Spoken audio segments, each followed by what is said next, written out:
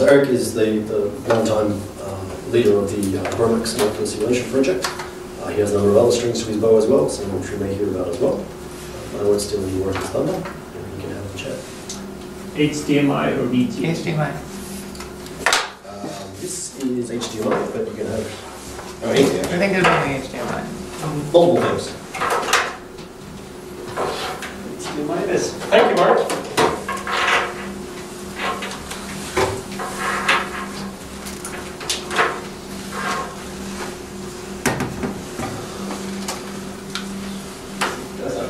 Yes, let's see, I'll try to be brief here so we have time for discussions. If you have any short questions, go right ahead and interrupt me.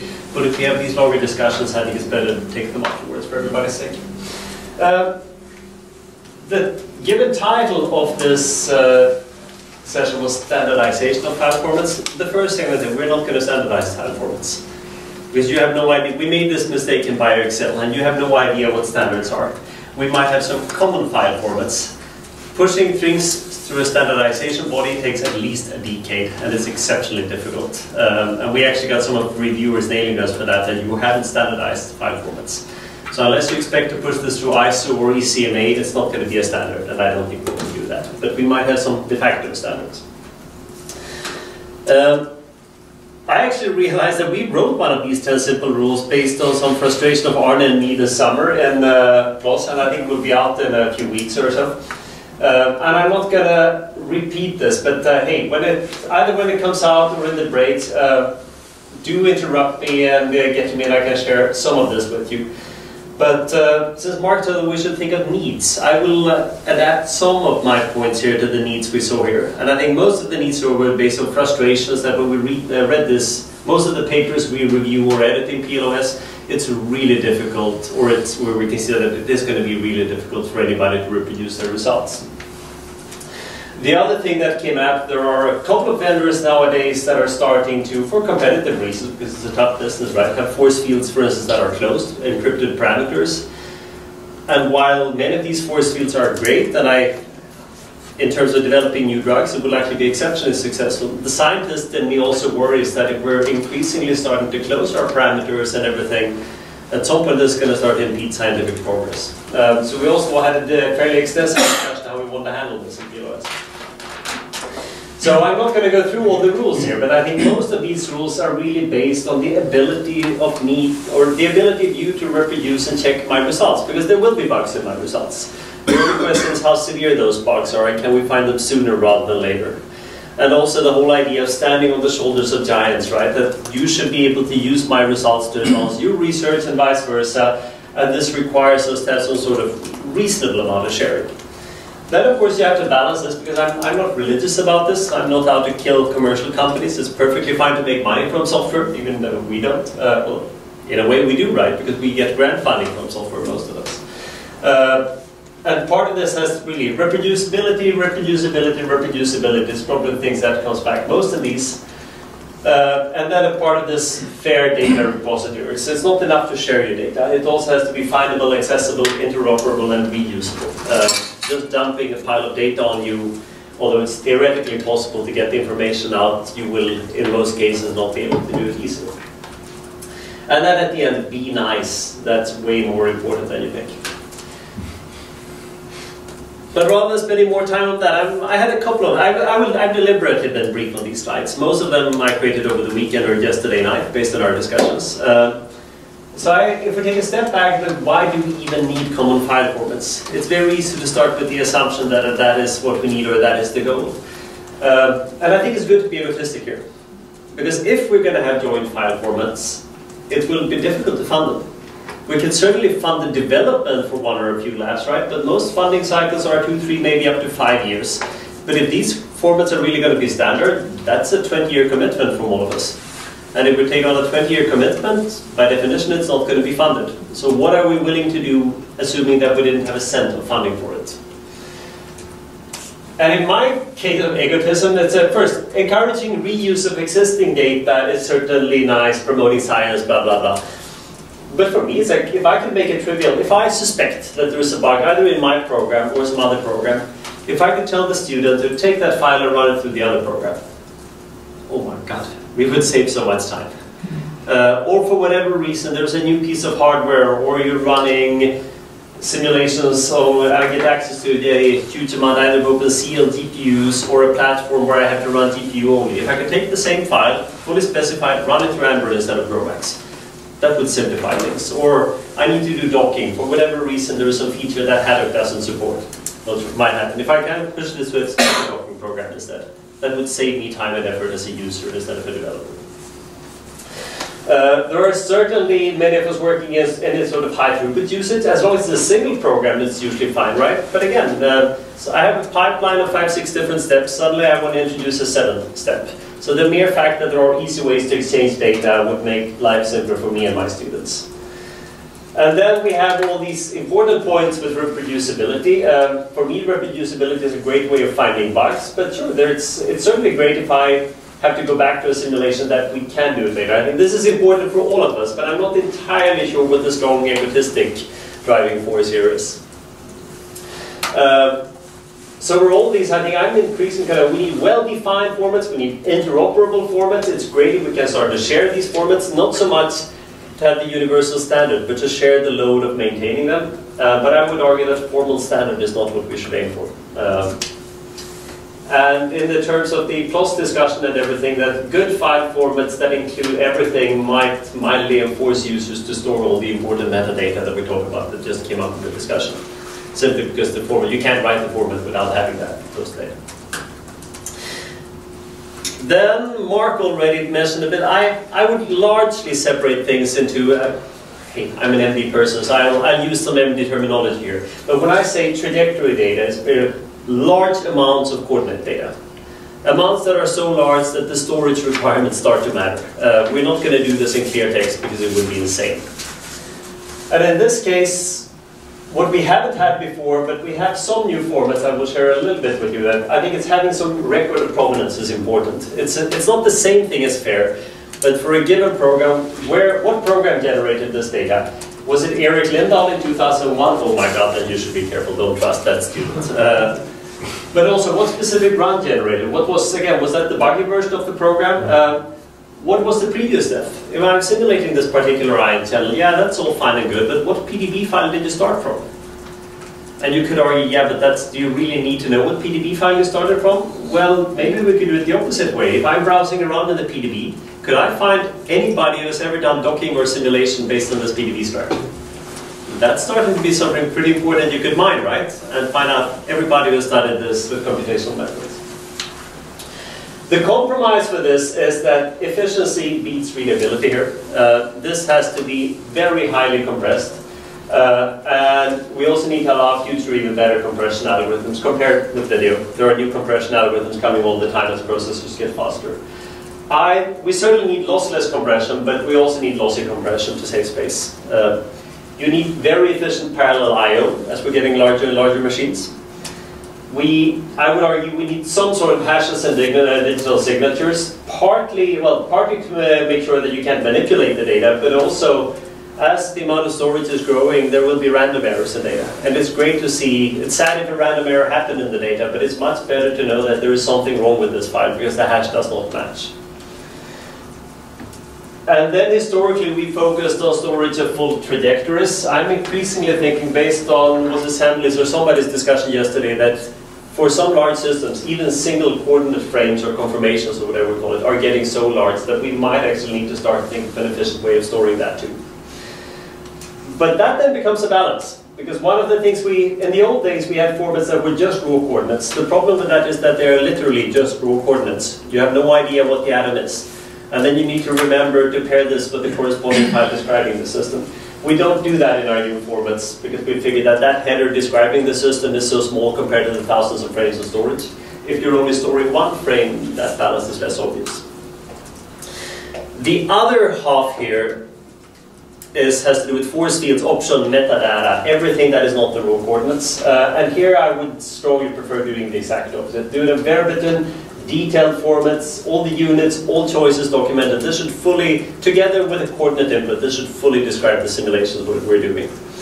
Ideally, I would like to be able to combine all this in a single file that I can transmit either over the wire or on an email or something. And if you just run that file through two different programs. Apart from statistical fluctuations with random numbers, compilers and everything, again, within the statistical estimate, this should provide the same results in 3 different simulation codes. The challenge here is that you're going to need very high performance text I/O. The good thing is that people have already solved that problem. And anytime we try to do this ourselves, we unsolve the problem. So here, don't write this ourselves. There are a handful of languages, standards we can think of using it there.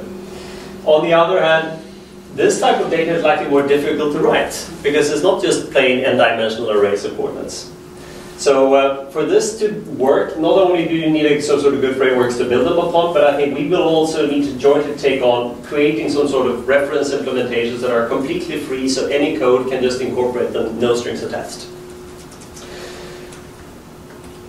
The problem here, that whenever we have these discussions, I think we've had them 4 times before.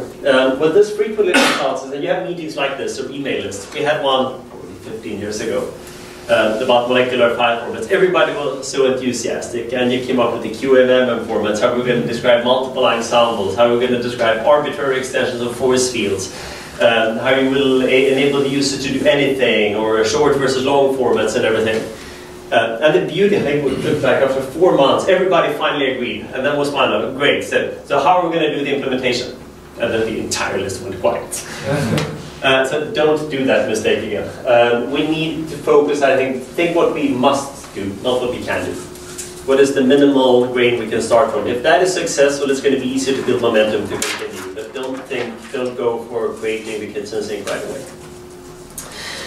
I have a couple of proposals here. When it comes to trajectory data, I think we should think in terms of the Matroska containers or QuickTime or something. Have sort of framework container that enables you to, again, access just the protein on frame 445 or whatever time step, but the actual compression, let that be some sort of black box inside it. Because just with QuickTime, right? QuickTime now has H265. But you open them with the same programs and everything. For me as a user, I don't have to care deep. If I just update my software, I can read H.265 frames with it. So some sort of container around it, and then the internal contents can be different. You need lots of portability and everything, but that's fine. That just works for movies magically. There are some fancy modern compression algorithms where you have multi-frame compressions just with movies that we would like to. We certainly want fast random access. In terms of focusing on what we must have here, I would advocate focus on the state, and that means coordinates and velocities. Possibly some sort of, if the number of atoms are changing, even if we don't implement it right away, we need to allow the number of atoms to change between time steps, or if you're doing, say, dynamic protonation or something. But everything else can, in theory, at least be recomputed from the state. And if it can be recomputed, I would say don't store it here. Actually, the way we've defined this, we can store it, but that's not necessarily a must. So I will have, yes, I do a little bit fun. I'll show you 2-3 slides from one project, and we're still not really, we have it in GrowMax, but we're not really pushing it that hard. So what we define here is, first we define the entire file format in terms of blocks. So at the start of a trajectory, you can have some sort of general information about the entire trajectory. But then, when we start reading, I need some sort of block describing what is the molecule. And that describes not this, for now at least, we haven't described all the parameters and everything. But this should be enough for VMD to visualize the molecule without also requiring a coordinate file. You want the connectivity, you want the atoms, some basic information, maybe charges or so. We can have some sort of constant data, free energy, lambda stuff, etc. And then we have these frame sets. In one example, a frame set could be just one frame of data. But in general, the idea is that this could be a batch of, say, 10 frames. And if I can compress those frames together, I may get better compression than just compressing one of them, just as the video. But then we also need some sort of particle maps or something to allow the number of particles to change. Again, the point here is not the details, but the hierarchical. And the frame set here would then have a label what type of compression you have with a particular frame set. And with this arbitrary data, you could also store any type of the derived or measured data that John spoke about. What we did with TNG, and again, I'm not advocating that this is the solution, but just some things that come up. One of the reasons why we wanted something compressed is that this is the problem when you use pretty much almost text-based format or bad binary formats. They become insanely large. TRR is a non-compressed format, and just as the charm file formats.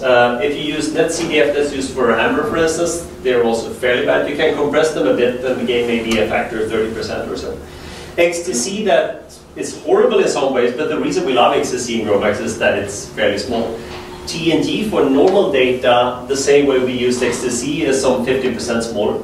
But if you use velocity data or anything, TNG will be like 50% smaller than XTC. There was even somebody that got in touch with us online a few years ago that came up with an even better performance. I think we should be able to, in best case, to get this down to say 40% of XTC or something. Can you comment on why the difference between NetCDF and TNG? NetCDF supports compression. Yeah, but they don't in AMBER by default. Yeah, I'm sorry. I think that, let's see, there was a while ago we wrote this paper. This is the default file, this is one of the file formats used in AMBER, and there they do not support compression. But I mean, can you at least say something about the merits of something like a hand-rolled format like TNG versus a very general, well-supported infrastructure like NetCDF? Is there... Yeah, sure. We actually looked a lot into both NetCDF and HDF5. Okay. One of the problems with these is the size of the code base. HDF5 is pretty much the size of GROMACS, and it's larger than AMBER. It's a gigantic code base. And then you have a problem with a new computer, such as the K computer. It didn't build on the K computer originally. So, I'm not saying that TNG is bug-free. The point is, which one would you rather debug? 200 kilobytes or 8 megabytes of code? It is also fairly advanced code. And again, I'm not arguing that we should not use HDF5. That in principle, I love the idea that they're community supported, right? If you start to search and run for HDF5, there are quite a few users who are very unhappy with the performance they get for I/O, in fact, parallel I/O with HDF5. And I'm not saying that that's HDF5's problem, but HDF5 is essentially recreating a file system within their formats, and if you use that the wrong way, you can very easily end up with things that are horribly bad. So again, the point here is not advocating, but the problem is that all these things are a balance. You can have either compact or something that's optimized for what we need, or generality. I think having both of them might be difficult. When it comes to the parameter data, I need to wrap this up. I would argue that just taking this very simple key value trees, and one of the reasons for that, we've seen that even the last decade, formats keep evolving. There are new formats popping up. There will be a new format 10 years from now that nobody has had any idea of. But if it's a simple key value tree, that's something that we can encode in any format. I think a lot of us has dabbled more or less in XML, and the problem with XML is that it's also one of these standards by committee things, right? It sounds great with attributes and complex objects and everything, but it also makes it non-trivial to translate XML to other objects. I would propose to go with JSON right now as a subset of YAML, also because they're very small and very fast implementations. Metadata for everything would be awesome, but again, focus on what we must do, not what we can do.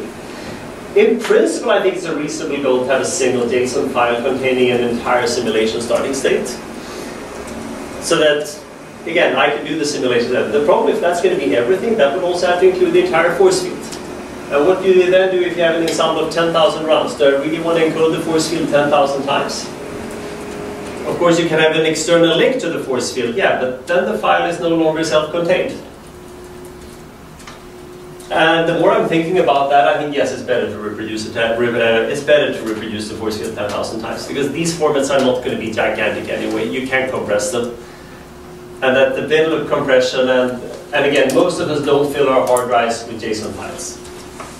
So having a clear specification to me, the more I think it is probably more important than doing this bit of premature optimization. Sorry, there was one more thing. One argument for why I'm increasingly negative to XML is that if you just look at Google Trends, XML is not on a good path here. It keeps going down, while JSON, well, it's not going up anymore, but it's fairly constant. So I think that the JSON tools are in general better. But again, there will be something new in a few years. This is the other reason why I like JSON. The other, I'm going to find out, maybe we should not even think so much about file formats, but how are we going to share? And things more than standards for how do I get JAWS data? If I could get JAWS data, I really don't care that much if it's in AMBER or some other format, because I can likely write that, have a converter locally. So could I get an easy way, just with a single command, I could get all the simulation data for this DY and get it down to my local hard drive. And if I think our advantage, we do control directly or indirectly a large part of the community, and we get all the major codes and community starts pushing this, it would happen. The point here is, we talked a little bit about yesterday, are there any such standards? It has to be extremely resilient. It should not go down because if a server or if your server goes down, it should be distributed in some way. I think that we initially should focus on storing only the metadata that allow the roll trajectories to be stored elsewhere. And the great thing, we have such a technology developed in Sweden, not by me, but by other people, and it's called the pirate bay. And you're laughing. But this is a system that the MPAA and tons of lawyers have not been able to take down. I would argue this is far more resilient than any artist. So that, again, legalities aside, and I'm not suggesting that we should distribute our formats through the pirate bay, right? There is something to say for resilience. It is a technique that works. The other nice thing is that the more people that you download from multiple sources, and the more popular a file or data is, the greater the bandwidth. It's going to be available in many places. It's trivial for me to pull down John's data, Lucy's data. If, in theory, if somebody has a directory with movies, right, that also tends to seed. So maybe we should think in terms of having the metadata tracker, but the group's own data repository would also be the sharing repository. That if I have John's files, if anybody asks for John's files, suddenly the network knows that those are available in Europe too, and I can get them from Stockholm, and then you double the bandwidth. So this is a bit tongue-in-cheek, but arguably, if you look at the pirate bay, I've heard, there are tons of different file formats, right? The programs are able to read many of the movie formats, but the sharing happens because it's easy to share, not because they agreed on one common format for all the movies. So I think I'm done there, but some points to keep up the discussion here. The sad part, no standard is going to evolve from a single lab. We need buy-in from several labs, in particular you. I think we need to be a bit modest here. What can we, each of us, contribute concretely, and what would we be willing to have implement, not just 6 months, but in the long term? And there I think it is important, what will we get from it? Because that's important. We might have to do a whole lot of this work for free, and if there is no tangible benefit from doing this 2 years from now on, we might not be quite as enthusiastic. And I want to avoid the situation that we're having yet another workshop in 5 years where we're saying that it would be great if we had some sort of common file formats, because we've been there, done that. So maybe we should, I would encourage all of us to think more in terms of compromising to make it feasible, rather than getting a perfect file format. And don't do the mistake that we did 15 years ago. Perfect, I think literally here, perfect is the enemy of good. And with that, I think we should take Alexander first, and then we can continue with the business update.